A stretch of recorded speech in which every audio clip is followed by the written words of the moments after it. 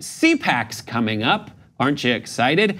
And recently, and that stands for the Conservative Political Action Conference, and recently Matt Schlapp, the chairman, in the wake of Mitt Romney's vote to convict Donald Trump of one of the articles of impeachment, abuse of power, Schlapp disinvited Mitt Romney and was asked why on Greta Van Susteren's show, and this is a crazy response.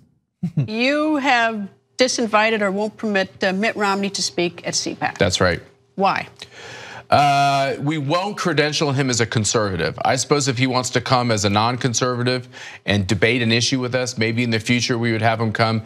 This year, I would actually be afraid for his physical safety. People are so mad at him. I think the biggest problem we have with Mitt Romney is not that he's just an individual following his political course. It's the fact that he's lied so continuously to conservatives. He's a use him and lose him kind of guy. When he needs a conservative like Donald Trump to endorse him in his Senate primary last time, he wanted him in, right, to Utah.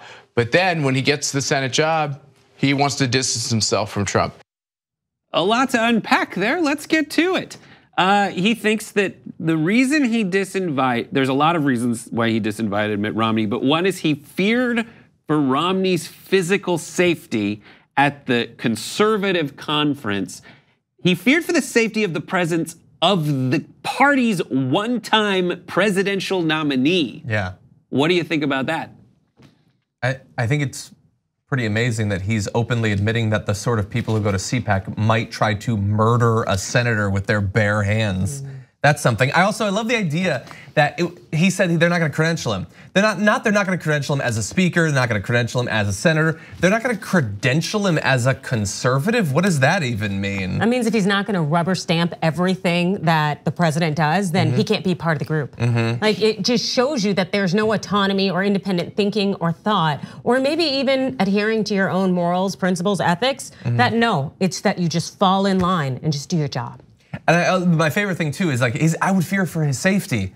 And now let me go on for 2 minutes about what a snake he is, that liar. Right. You know why I fear for his safety? Because of people like me in the media telling you why he's such a liar. Yeah, and it's not just him. Donald Trump went after him at a prayer breakfast.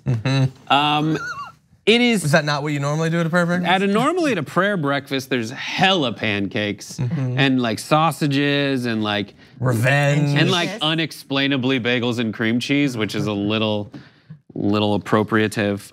But just to remind you, I mean, I guess we don't have time to play it, but when Romney gave his reasoning, all of his reasoning made sense and was largely anchored in his faith, which I actually do believe. I mean, and he is the one, maybe he has 6 years to make it up or 4 years at this point and people can forget it because he just got elected, 5 years, but it is real strange. You can't think of someone who's more conservative in a traditional, for the last 25 years person than Mitt Romney, aside from his like specific branch of religion thing. Yeah, I think it's like a perfect symbolic thing that they have their new Republican Party, which is Trump and horrible people like Trump, generally related to Trump.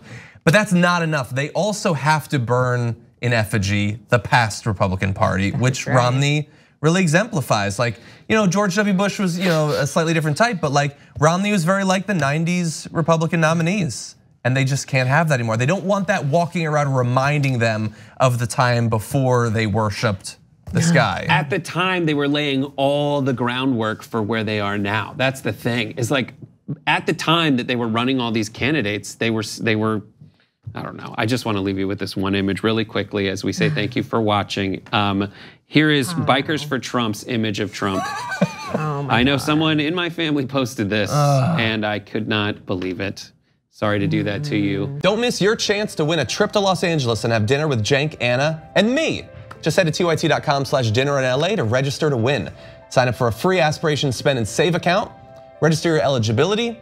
Swipe your Aspiration card on daily purchases to gain entries to win a chance to fly to LA and have dinner with the TYT hosts. Not only are you entering to win that dinner in LA with Cenk and Anna and myself, but you're also able to deposit your hard-earned money without it going towards fossil fuel exploration or production. And as a friendly reminder, even if you already have an Aspiration account, you must still first register to be eligible for the sweepstakes.